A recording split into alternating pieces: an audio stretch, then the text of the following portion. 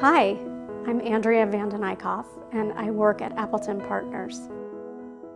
I wanted to start off by saying that Mark Appleton gave this lecture in 2016, and I'm honored to be able to share this with you today. This perspective that he came from is quite different from the one that I'm going to come from. He asked why an aging guy like him should be giving the talk instead of a woman architect. His answer was out of guilt, purely and simply. Well, now a woman's giving this talk. When he entered his graduate architectural class in 1968, they had 4 women in a class of 35. When he apprenticed in the 1970s at 3 different offices following graduation, each one of those offices employed only 1 woman, and that woman was the secretary receptionist. When he began his practice in 1976, he made a resolution to try to hire an equal number of men and women.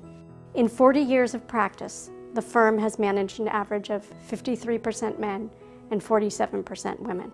Not bad, according to Mark, but he still didn't feel as if he was going to win any medals. I received my master's in architecture from UCLA in 1993. At least half of my class were women, strong, intelligent, and talented. I joined Appleton in 1997. After 2 jobs at firms that did healthcare, I was ready for a change and wanted to head towards residential. I asked a friend who had previously worked at Appleton to get me in contact with them to see if they were hiring. Much to my luck, I was hired and started working right away. There were already women working in the office in all positions, which has continued to this day. The culture at Appleton has always been supportive, and while working my way up in the firm, there was never any issues with my gender. I have been able to balance my life as a wife, mother, and caregiver to an aging parent with my career, thanks to that support. When people ask how long I've been at Appleton, I always respond, 23 years and 2 kids later. The last few years have seen a lot of changes for women, and I look forward to seeing all those changes and more keep pushing forward. When you consider that architectural schools now typically have approximately an equal student ratio of women to men, why is it that the workplace does not reflect this? There are lots of excuses. One of the easiest is the chauvinistic remark that, as a branch of the construction industry, it's a man's world. Another pretty lame excuse is that women may start out in architecture practice, but they retire early to have babies and raise families. I'm going to guess that it's more than these excuses, that there may be prejudice still at work which, even if they don't prevent women from joining the profession, still discourage them. Sometimes in subtle ways we may not fully understand. Why is it like this? Early 20th century architecture seems to have been all about men, mainly white men competing with each other. Women were largely unrecognized in what was and has long been a male-dominated field. These prejudices persist despite the fact that women are becoming a greater presence in the profession. You only have to look at the controversy around the 1991 Pritzker Prize given to Robert Venturi, with his equal partner of many decades, Denise Scott Brown, having been specifically excluded. The AIA was rightly so embarrassed by this, they tried to save face by finally honoring both Venturi and Scott Brown with the gold medal in 2016. What took them so long? I'm going to talk about 4 women in California architecture at a time when there were not many women in architecture. They are, in order, going backwards in times from when each was born. Elda Muir in 1906, Luda Maria Riggs, 1896, Lillian Rice, 1889, and Julia Morgan, 1872. I'm only going to be able to give you a brief biographical glimpses of their lives and share only some of their architectural accomplishments. This talk is neither academically researched nor comprehensive. I hope you will consider it a teaser, an invitation to look deeper into their careers. There are many books on this subject, and there are numerous articles as well that have been and are being published about the topic of women in architecture, if you want to delve deeper into their work. If we think today's climate has been a challenge for women, when we go back a century, it reminds us of 4 pioneering women who, when they decided to practice, faced far more extraordinary odds against them than women do today. The early 20th century was still a time when fundamental equal rights for women were still being debated. The suffragist movement and the 19th Amendment to our Constitution didn't finally prevail until 1920, quite a few years after each of these women were born and started practicing. In Julia Morgan's case, 48 years after she was born. To be so alone in attending architecture school, much less actually entering a profession dominated by men, must have been incredibly daunting for them, yet they prevailed. So let's get to know them. Edla Muir, if she is known at all, is best known for being John Byers' associate. For those of you who've never heard of John Byers, sorry, that's another talk. Muir was born in 1906 and as a schoolgirl at the age of 13 went to work part-time in Byers' office. First as an office assistant. When she graduated from high school in 1923, she went to work full-time for Byers as a designer drafter. In 1934, she became licensed, never having received a formal architectural education or a degree in architecture. That same year, at the ripe old age of 28, she also became Byers' partner. Byers was himself a self-trained builder and architect. He had been a school teacher who taught Spanish and French, but became so interested in construction, especially adobe construction, that he changed professions. Here's a photo of one of his early adobe projects. Here's a sketch of Byers' design for the McLaughlin House. We don't know if Muir drew it, but it's quite possible she may have. Kemper Campbell, Monterey. This image is Macria Ranch House. This home is also in a book Mark wrote on California ranches. This is Byers' own house on La Mesa Drive in Santa Monica, and it's still there. This is the Unitarian Church in a similar style as the Miles Playhouse in Santa Monica. This is a Tudor-style house in Bel Air that Byers and Muir did together. The Gilbert residence. A house that Muir probably had to do with more than Byers was the Shirley Temple residence of 1934 on Rockingham in Brentwood. Muir started her own practice in 1946 after World War II. At this stage of her career, she concentrated on designing modern homes. These are some images of the Zola Hall house from 1940. She didn't entirely reject traditional design, as you can see from this image, the Isley House. Or the Stossel House of 1966, or the Braverman House, 1967. But she was clearly one of those drawn to the modern movement. This is an interesting article on 4 women architects from the LA Times Home magazine from 1957. The cover photos are of Muir's Russell Law house in Malibu, and she was probably the most established of the 4 architects featured. Mark has been involved in restorations of several of the Byers-Muir projects in his career. This is Luda Riggs. Here she is among 3 other women architectural students at Berkeley in 1920. She's the smaller one, second from the right.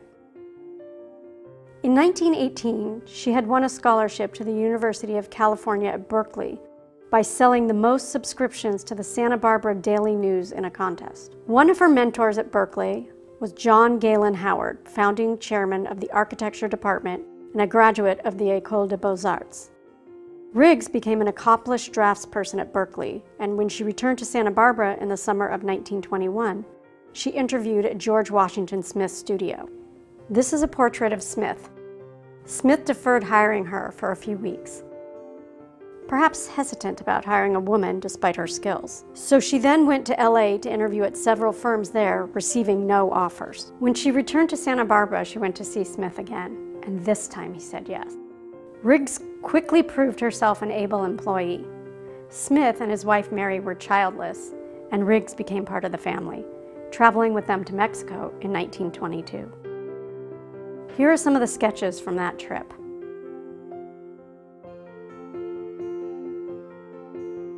Smith's work benefited from her talented hand, and she gradually became quite an important contributor to his designs. These are some of her sketches for projects: Maravella and Maverick. This is the Libero Theater in Santa Barbara, the design for which she played a key role. Here's her rendering for a City Hall plaza scheme. While she was working for the Smiths in 1926, she designed a house for herself down the street from them. This house owed a debt both to the Spanish colonial revival style and to her Mexico experiences. In 1928, Riggs received her license, and by 1929, Smith began discussing a change in his practice whereby she would become a full partner. In 1930, Smith suddenly died of a heart attack. Riggs and Harold Edmondson, a senior draftsman in the Smith's office, formed a partnership to continue Smith's work, but it failed, in part because Smith had been the one responsible for all the commissions, as well as the Great Depression, which had an impact for all businesses generally. But also Riggs and Edmondson proved to be incompatible partners. Once on her own, like Edla Muir, Riggs began to steer her practice towards the modernist tendencies, which had begun taking hold of the architectural profession. For a period in the 1940s, during World War II, she worked for MGM Studios designing film sets, as seen in this photo. This is the Alice Irving residence from 1951. These are sketches showing the evolution of her design for the von Romberg house. The design process turned out to be a debate between traditional and modernist forms. In the end, intriguing, although not altogether resolved, I think. Perhaps her most noted work is this project, the Vendetta Temple, from 1954 to 56. It's a wonderful mix of modern, and in this case, traditional Japanese influences. Riggs would continue to practice through the 1970s. She died in 1984, but not before successfully working with the late historian David Gebhardt to donate her own and Smith's office archives to UCSB. Our next architect, Lillian Rice, grew up in San Diego County. She went to the University of California at Berkeley. One can't help noticing a common academic heritage among these women, in that 3 of them were graduates of Berkeley School of Architecture, and that for Riggs, Rice and Morgan, Bernard Maybeck and John Gallen Howard figured as teachers, mentors, and/or employers.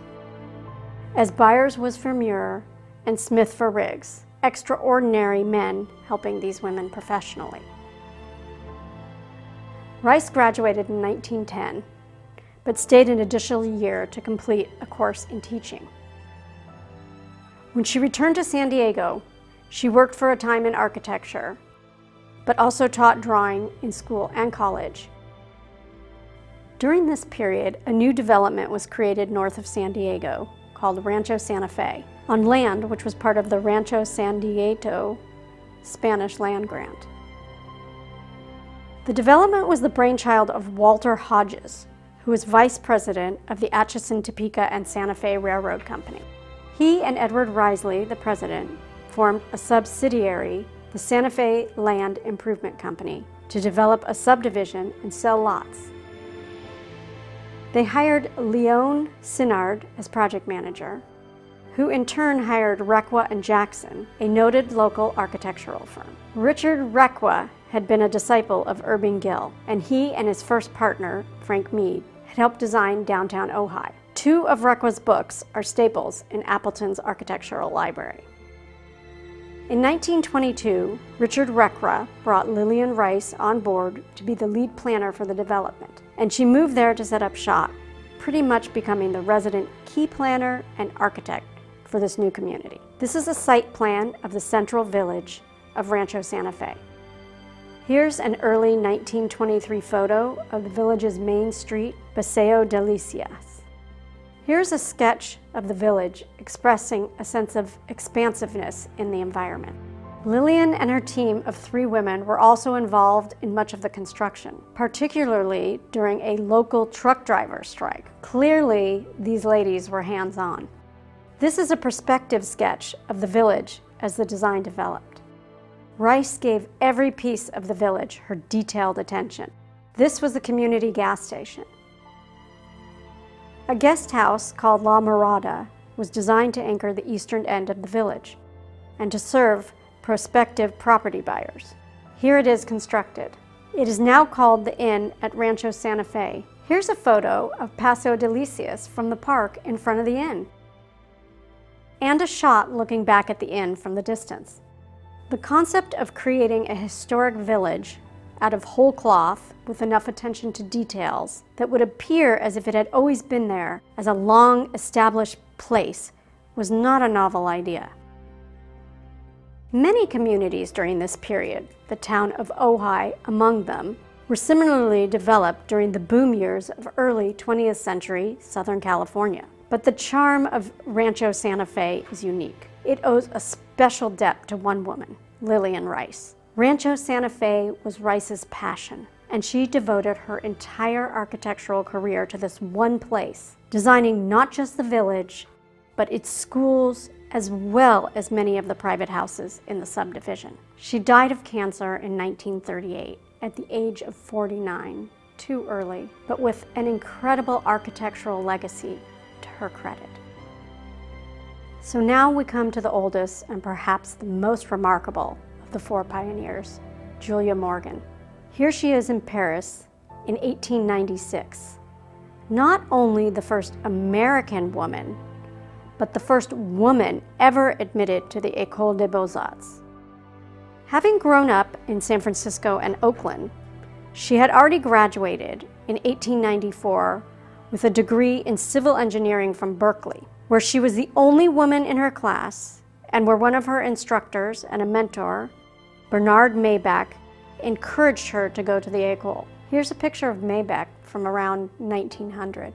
Morgan was initially refused admission to the École. They had never admitted a woman before. It was only after 2 more years and persistence that she was finally admitted and eventually received a certificate in architecture in 1902. This is one of the drawings from the École. Following graduation, she returned to San Francisco and got a job working for John Gayland Howard. While at Howard's office, she designed many of the decorative details for his mining building and also designed the Hearst Greek Theater. One has to acknowledge that men like Maybach and Howard did in fact help these women. But it's also interesting to note that upon hiring Morgan, Howard apparently was heard to say, "The best thing about this person is I pay her almost nothing, as it is a woman." Pay equity? Still an issue. In 1904, she became the first woman in California to be licensed and opened her own office. Her workload was significantly enhanced following the San Francisco earthquake of 1906. This is her lobby for the Fairmont Hotel. This is what she did for the First Baptist Church in Oakland, 1906. It's impossible to convey the variety and richness in her work. But here's a favorite early project from 1910, St. John's Presbyterian Church. Between 1913 and 1928, she designed 16 structures for the Alsman Conference Center in Pacific Grove. These, among other early projects, owe much to Phoebe Apperson Hearst's patronage. She designed schools and a number of buildings for Mills College. This is a girls' school from 1924. She also designed dozens of YWCAs. Oakland in 1915, Hospitality Center, 1919, Honolulu, 1926, Berkeley, 1928, and San Francisco Chinatown in 1930. Notice in all of these the architectural nods to different places and cultures. Sausalito's Woman Club, 1916, Chapel of the Chimes, 1926 Funerary Chapel, and all the urns in the niches. And this is a gravestone from 1928. This is the LA Examiner building from 1914. It may have been the first commission from William Randolph Hearst. It was by no means the last. As I'm sure most of you know, in 1919, Hearst hired her to begin design on the castle in San Simeon. Here she is with Hearst on the job site.